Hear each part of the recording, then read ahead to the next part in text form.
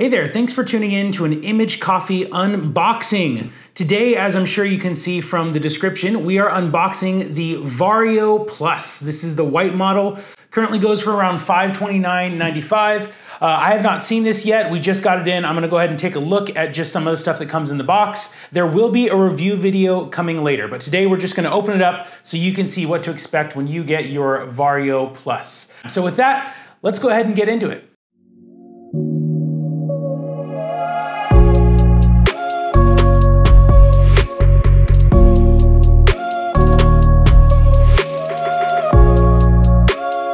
So this has 220 steps of grinding. So it is definitely perfect for those espresso lovers trying to chase that God shot, that golden shot, that perfect espresso. But let's see what we got here. So this is the box it comes in, nice and hefty. Nothing too crazy. Ooh, we've got green packaging. We've got some eco stuff. A beautiful journey from seed to cup. Little coaster, fun little inclusion. We've got the quick start guide ready to rock. So here we have some packaging material. Ooh, she purdy. This is awesome. Okay, so you've got a very traditional Vario hopper, very similar to the old model as well. This is of course the Plus, which is the upgraded model. Always, it's just the simple things in life that make me happy. Closable hopper. I mean, seriously, why would you ever make one without this? This is so genius. You always want to be able to change over coffees, switch to a decaf, be able to pour over the beans without having to pick up your grinder and actually pour it back into the bag. This is awesome. I guess you don't really wrestle with that if you're doing single dosing. But if you're doing big batches, if you're doing events or any kind of commercial, you're usually filling the hopper because you're gonna go through it within a couple hours anyway. But yeah, definitely closable hopper, awesome. Looks like there's a good storage for a full bag of beans there. That is great. Here we've got our grounds bin, which of course, if you're doing espresso, you won't really be using all that much because you'll probably use the portafilter hooks. But if you are doing your cold brew or pour over or anything like that, it's always good to have a little grounds bin as well. And here, ooh, wow. I thought this was a WDT. No, this is your burr adjustment tool. This is a hefty burr adjustment tool, man. So you've got big clear arrows right there. If you can zoom in and see, you've got finer and coarser. You've got the teeth on there for the little grip, and you got your Allen wrench. Way to be innovative, Baratza. I'm tired of just getting those plain old Allen keys. Let's get something cooler, right? So here is your hopper, or not your hopper, this is your grounds bin for your ground coffee. Very simple, very exactly what you need. I believe this is your burr removal tool where you can lock in and lock out and you can change out the burrs on there. Like I said, I'm just getting to this. We haven't reviewed it. We haven't really dug into it. So I'm guessing here, shot in the dark. Here we have the actual unit itself. Oh my gosh, she is beautiful. Wow, she is hefty too. Oh. With grinders, kind of like with speakers, if it's heavy, that's usually a good sign. There's at least some decent parts in there.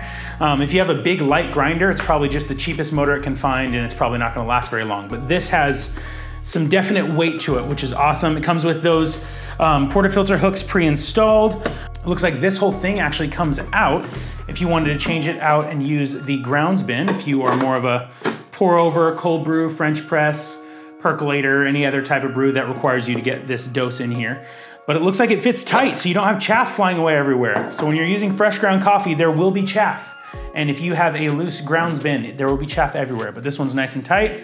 Yeah, man, very simple, gorgeous design. You've got your macro steps over here, and you've got your micro steps over here. I like those hard stops over here. I like the clicks that you get out of it and the fine tuning over here. Definitely solid. Let's go ahead and put this in so we can see what it looks like finally. Let's see. Bear with me. All right, so you are gonna go with the hopper closed to the back. There we go. So it takes a little bit of force to get it to lock in. You'll feel that jut in there. Don't break it, but a little bit of force is all you need. Yeah, man, this is a very simple unboxing. This is not too many complicated parts. Everything you need is inside this grinder. It should be good to go. Man, I'm tempted. Should we pull a shot? With the power of camera magic, let's go ahead and get the flare and the kettle, and it will appear magically before your eyes. We are here. We've got our flare 58. We've got our kettle getting some water going. This is not a flare tutorial, but if you do have the Flare 58X and not the Flare 58 and you need to preheat your kettle, you can actually pop it right on top and let the steam preheat it while your water is heating up, which is great. So this is actually our kettle as well that we sell on image.coffee. Great budget alternative if you're not looking to spend too much money but want a nice gooseneck kettle and the delicious matte black finish. Yeah, we use this. We love this kettle. It's great. So with that, let's go ahead and start getting some coffee going while our water heats up over here. Today we'll be using Be Bright Rich and Smooth, their Vivid Espresso blend. That's what we're gonna be using today. But let's go ahead and load our hopper up top. Make sure we're open.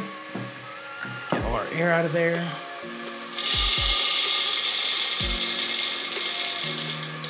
Let's start with that. How's that sound? That sounds good, right? All right, let's start there. Let's get our vacuum pulled back again. So as you can see here on these portafilter hooks, this is just gonna lock in right there. Not gonna go anywhere. I'm gonna guess, I have no clue, I just opened this, but let's try 3K and see what happens with the flare. It's definitely got some noise to it. Nice, it's pretty fast, fluffy, not as fast as the Sete, but it is quieter than the Sete, that is for sure. So pretty fluffy grinds. I'm not sure exactly how low retention this is, but that'll be a test for time. Let's go ahead and tamp this guy down and your puck screen with your Flare 58. So we'll leave this off to the side. This guy, ooh, actually is hot to the touch. So that is gonna be good to go. So let's go ahead and lock this guy in. Then you can lock in your portafilter. Lock that guy in nice and tight. Get everything teared out. So that is good to go. You guys, I think we guessed pretty darn well. Look at that flow, that is great. Right in espresso range, we're sitting at 20 seconds, 12 grams. Now we put about 18 grams in. I was guessing a little bit based on what this is, but I make coffee every day, so I'm pretty good at guessing. All right, wow, look at that. So it looks like we've got 36 grams right at 38 seconds. We're gonna stop that here. All right, guys, 3K, good starting place. I don't know what your grinder is gonna do, but that actually seems pretty decent. It smells balanced. Let's see how it tastes.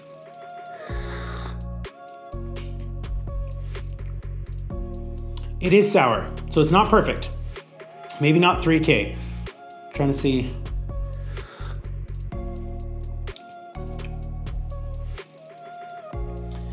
It's slightly sour, but it is completely drinkable. I mean, this is not just drinkable, this is a good shot of espresso. Man, good job, Vario. You done well, kid. You done well. We still gotta play around with this some more. Like I said, there's gonna be a review video coming. We gotta make some pour overs with this. We gotta make some French press, some percolator. Every brew method we have, we gotta put this thing through the gauntlet. But for my main coffee choice, which is espresso, it worked really, really well.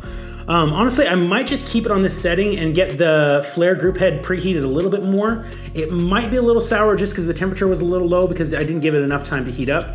But you guys, this seems like a pretty good grinder so far. I'm excited to get in and play with it. Everything you see here is available at image.coffee if you are interested in getting started brewing coffee at home. Be careful, it is a slippery slope, but it is well worth it. It's awesome to be able to just make amazing coffee at home daily and just be able to make for your friends and family. Coffee's great. That has been a successful unboxing of the Baratza Vario Plus in white. Let us know what you think down below. Do you have one of these grinders? Do you want one of these grinders? Are you in the market for a new espresso grinder? Are you looking to get into coffee? All that, we would love to hear about your coffee journey. We started just like anybody else 10 years ago now with the cheapest machine we could find and just kept falling in love with coffee more and more and more and turned it into a business. So let us know what you think. Let us know if you want to get started in coffee so you can start making amazing coffee at home for you, your friends, and your family. But with that, you guys, we'll see you on the next one. Have a good day.